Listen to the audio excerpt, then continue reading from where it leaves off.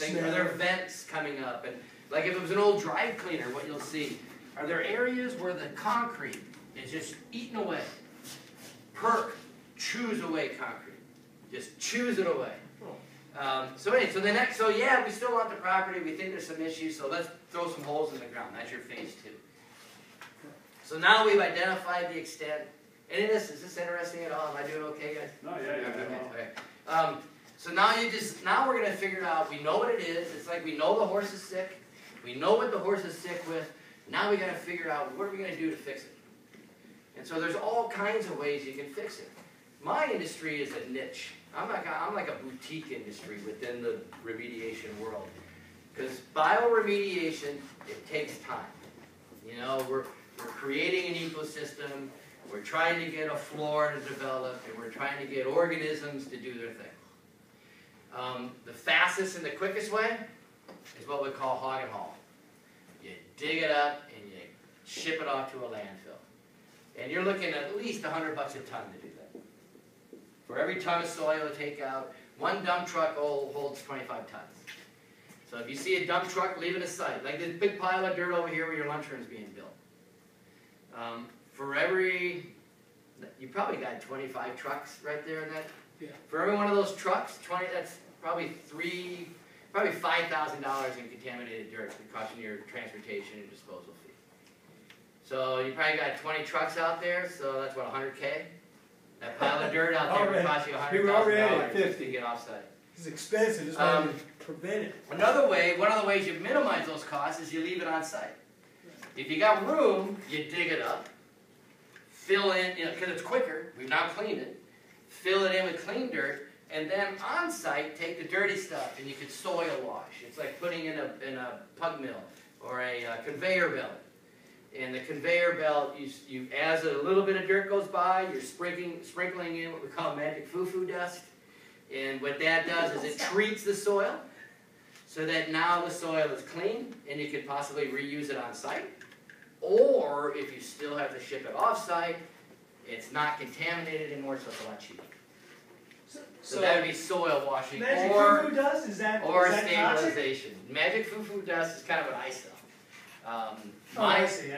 Magic foo-foo dust is what I mentioned in the classroom beforehand. On soil washing, it's done a lot with metals.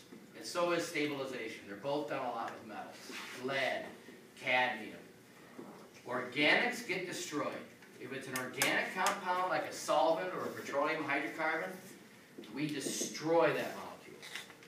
If it's an inorganic molecule like a metal, it just gets converted. We have to change its basic framework. We got to give it a bonding site.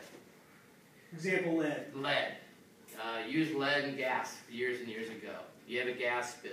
Not only do you have petroleum in the ground, you have lead contaminant in the ground. Petroleum's easy to treat. Lead's a little tougher. Well, and you can't get bugs to eat lead. So what we have to do, and the reason the lead is a contaminant is it has a free bonding site. It's a radical. It's looking for something to latch onto. It's got its hands out looking for a buddy. And you might be the buddy. The plants might be the buddy. You know, something's going to be the buddy.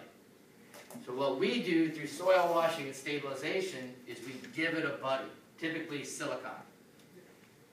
And so you create a silicate, a precipitate. You give it a bonding site, so now it can't bond. It's not radical anymore. We haven't done anything to lead. We didn't take it anywhere. So if you analyze for total lead, it's pretty much going to be the same level. But if you analyze for what we're concerned with, leachable lead, can it leach into the groundwater? You've fixed it, FIX, you fixed it, and it no longer can leach into the water. Does that make any sense? Kind of, sort of, maybe. Incineration, we talked about that, we just burn it. What we used to do with petroleum and dirt is if you had a lot of room, we'd spread it out in the parking lot. I grew up in Southern California, that's where I started. We'd spread it out in the parking lot. Nice sunny days, you know, 340 days, 50 days out of the year. You'd look across that parking lot and you could just, the building across the way was all wavy, like on a hot summer day looking at the asphalt in the desert. Because all those volatile organics were volatilizing into the atmosphere. They were leaving the soil and go into the atmosphere. Well, the AQMD, the Air Quality Management District, deemed that cheating. Because all we were doing was taking a soil problem and adding to an air problem. So what we do now is we send it off to a facility to burn. Loudon, over here in Loudon, there's the ESMI facility. As you drive by, it's down in the hollow, there's a big stack. Steam coming out of there. He burns dirt. And if you drive by Tilton Auto, across from Lowe's, on the right-hand side, you'll see that flat area where they park cars, and it's all this dark, black, grainy-like stuff. That's burnt dirt. Reused burnt dirt. But what happens, instead of having it just volatilize into the atmosphere, at the top of his vent is a scrubber.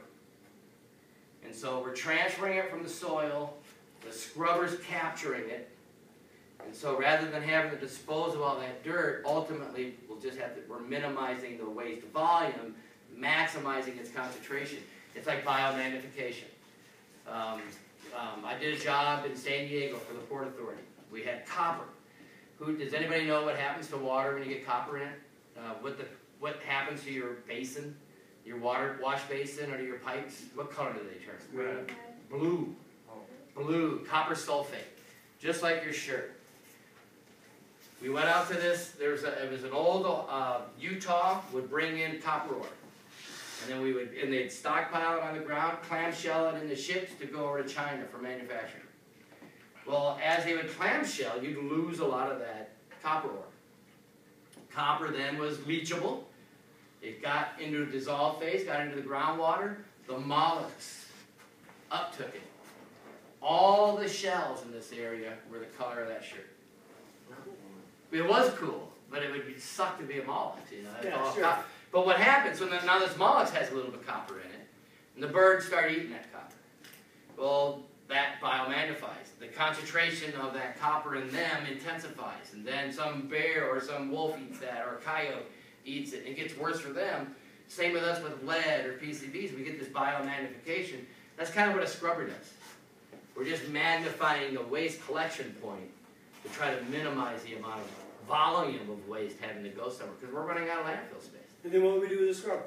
You got to go to a landfill. But pretty soon we're going to run out of landfill space. Nobody wants a landfill in the back. Everybody wants a landfill. Everybody wants their lights going on and off. Everybody wants a cell phone that does this for them, and 9 friggin' TVs, but nobody wants a landfill in their backyard.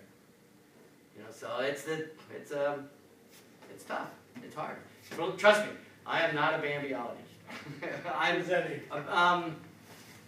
I started off doing this way back. I told you guys, I started as a turd herder, but before that, I actually worked for Audubon Society. I taught for Audubon in Wyoming, like 17, 18, 19 years old. It was awesome, awesome.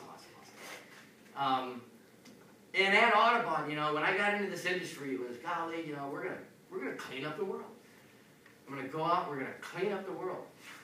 And unfortunately, you get out in the industry, and it's not fair. It's not that way.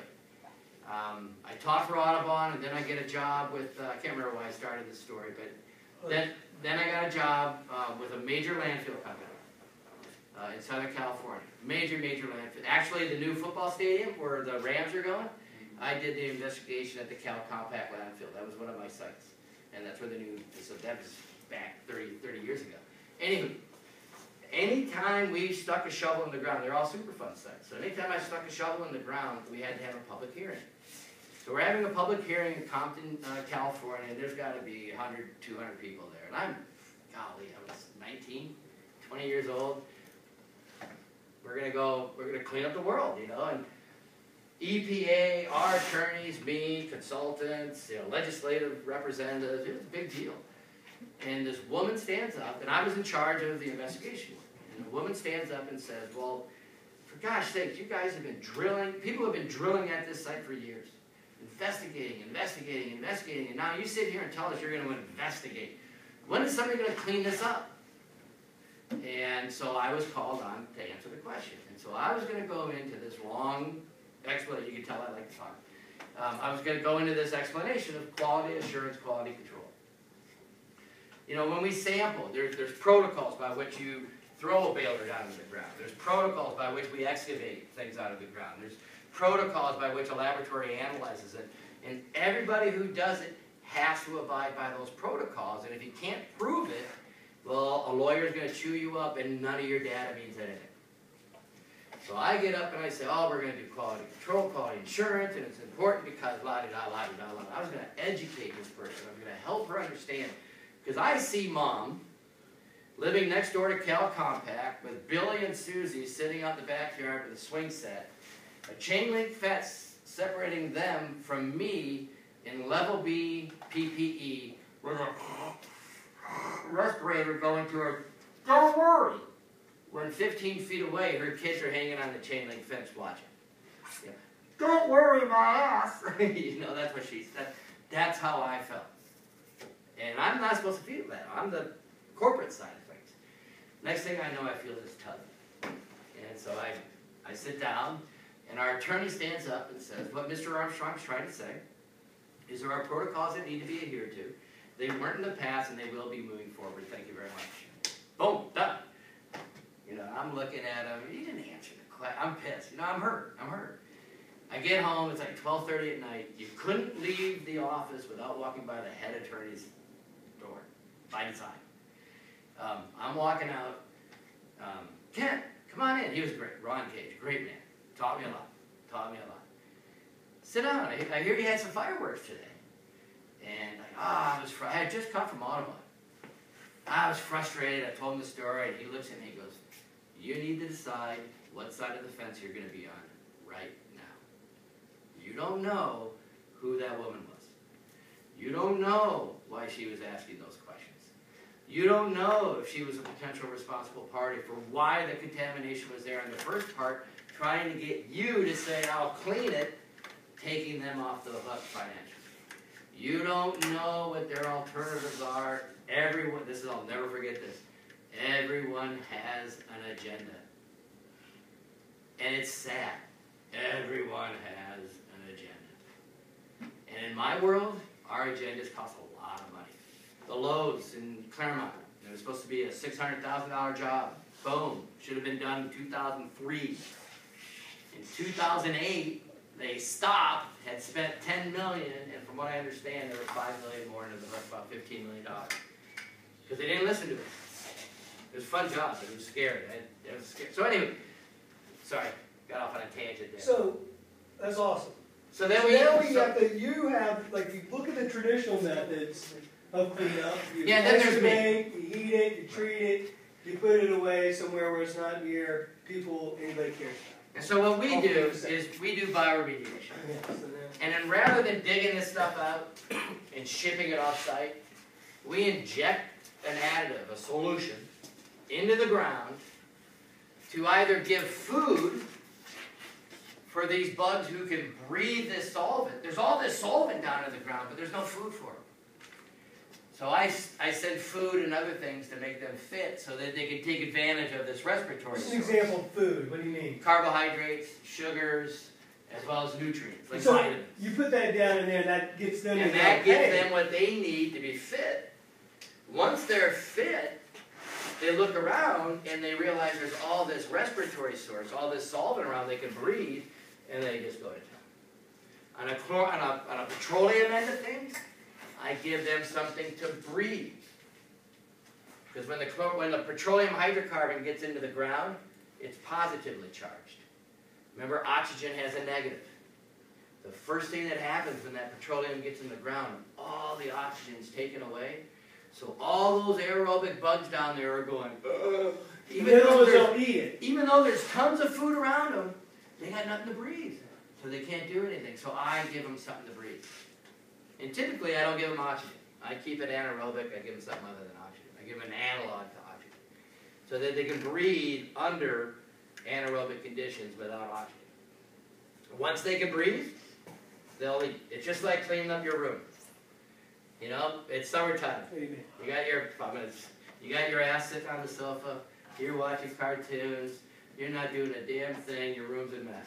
Mom's going off to work or something. Says, hey, when I'm home, I want that place cleaned up. All right. You sit there. You keep making a mess. Because there's no additive. Nothing's been introduced. All of a sudden, you hear that car pulling back into the driveway. That's an introduced additive. and I just shot in some additive. What happens? You get your ass off that sulfate.